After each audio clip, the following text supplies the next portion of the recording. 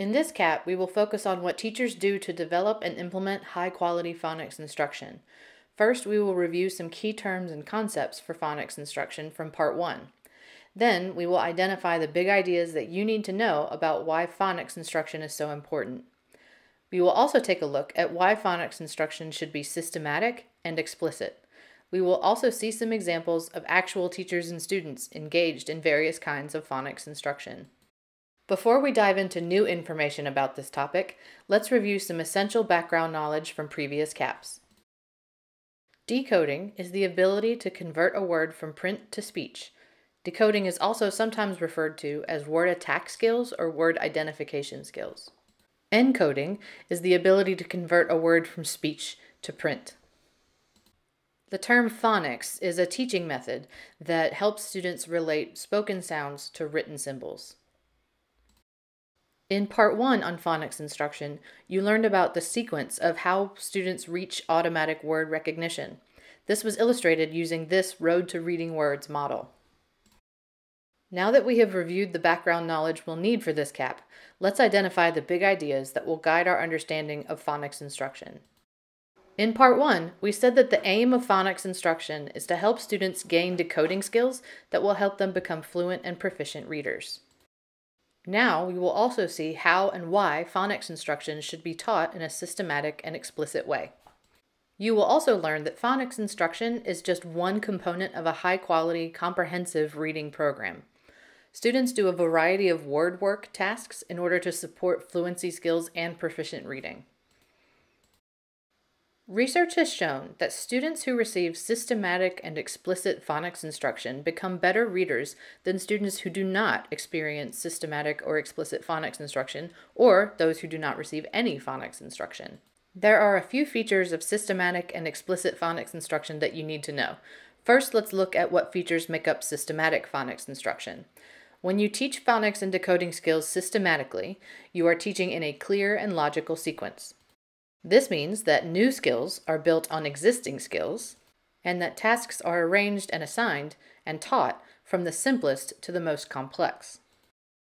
Using an explicit approach to phonics instruction means that you would explain relationships, skills, rules, and patterns clearly, and that skills and tasks are always clearly modeled for students. This means avoiding ambiguity and vagueness whenever you explain steps and model skills and tasks, and that, at least at first, explicit phonics instruction doesn't need to include student inferences. This is because students could mistakenly develop skills ineffectively or perform tasks incorrectly.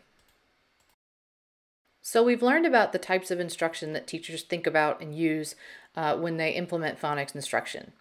Now let's think about, what do the students do? Activities or learning experiences that students do during a phonics or decoding skills lesson are sometimes called word work or word study. Some well-known word work activities with early elementary students include word or sound sorting, word building, and segmenting using Elkin boxes. Let's look at what's involved in each of those activities. Word or sound sorting activities call students' attention and learning to word elements, parts, and patterns. In this type of activity, students actively categorize words or sounds in order to identify their similarities and differences. For example, the teacher may ask students to sort a group of words by their beginning sound, or ask students to identify words that use a silent E from a larger group of words. Let's see this type of activity in action. In this clip, the teacher, Dr. Payne, is working with a small group of kindergarten students on sorting words by how many sounds each word has. Now we're going to it's really important to hear sounds, right, to read. And so this number 2 is going to be, if you hear 2 sounds, then you're going to put the picture here, okay? Okay, we're sorting pictures by how many sounds they have. 2 sounds, put up a number 2. Okay, cool. And 3 sounds, good. And 4 sounds. All right. Raise your hand and tell me, what does it mean? What does rabbit talk? Alexis. Fast. Fast. Okay, so like if we say this word, we're going to say it really fast. We're going to say ice, right? Really fast. Okay, so what is turtle talk? McKinley. Slow. Slow. We stretch it out and we say ice. Right? Okay, cool. All right, so here we go. First, let's be the rabbit. Ready, go. Ice. Ice. Everybody, let's do it again. Ready, go. Ice. All right, let's stretch it out like a turtle. Ice. Let's count the sounds we just heard. Ice. Two. So point where you would put it. Put it right there. Word building is another frequently used word work activity. In this kind of activity, students see and experience the effects on a word when a letter is either added, taken away, or substituted. When teachers model or use this activity, they typically only make one phoneme change at a time. In other words, each word in a sequence is different from the one before it by only one letter or sound.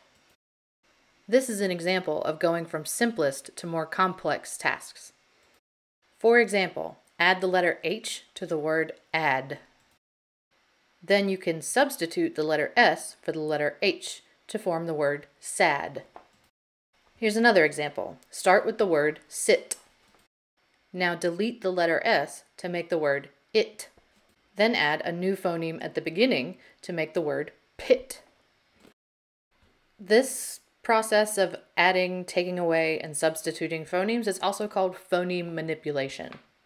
Another way to work on phoneme manipulation, and also another very frequently used tool in phonics lessons, is called Elkanin boxes. Elkanin boxes are a visual way for students to segment phonemes and then manipulate them in a word.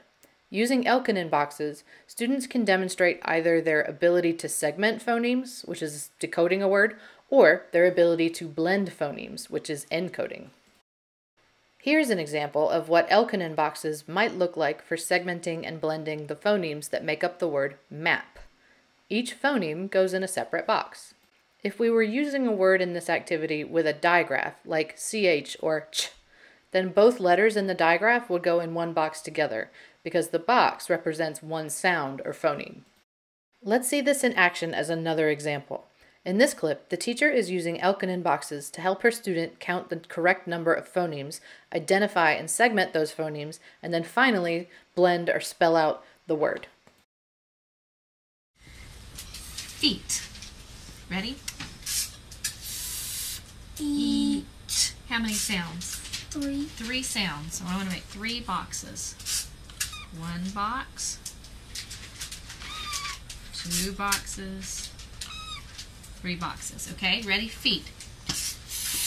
Eat. What do you hear? F. And then what? E. And how do you spell the E sound? 2 E. 2 E's. Eat. G.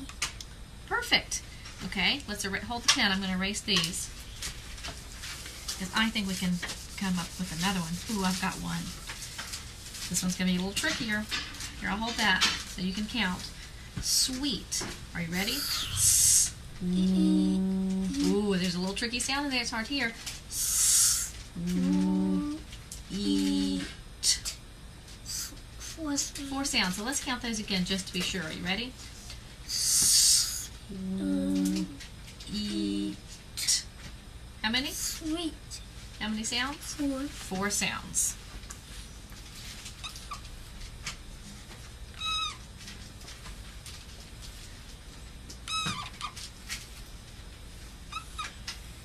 Okay.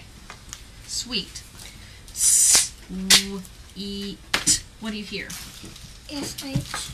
Just an S. There you go. Wait. We hear S something. Let's figure out the sounds. Okay, so that's your S. Now let's figure out what comes next.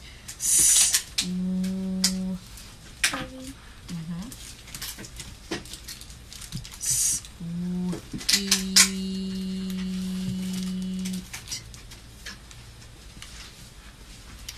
Very good. You want to do one more? Let me think about it for a minute. Oh, I know a good one. Sleep. I'm going to hold the pen because you write too fast. You get ahead of me. Ready? Sleep. Eat. Sleep. 4 sounds. 4 sounds. Let's count it again. Ready? Eat. Ooh, good counting. Sleep. 4 sounds.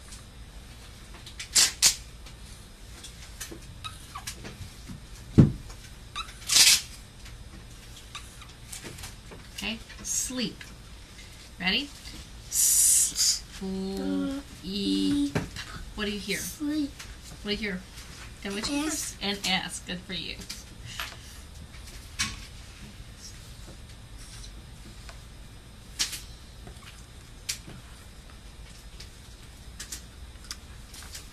High five. Good for you. You are just too good. All right. Now let's review all the information on phonics instruction that we covered in this cap. We began by identifying these 3 big ideas about teaching phonics. Then we identified the key features of high-quality, systematic, and explicit phonics instruction. Then we looked at 3 types of student learning activities that teachers use in their phonics instruction. That's all for part 2 on phonics instruction. Thanks for watching.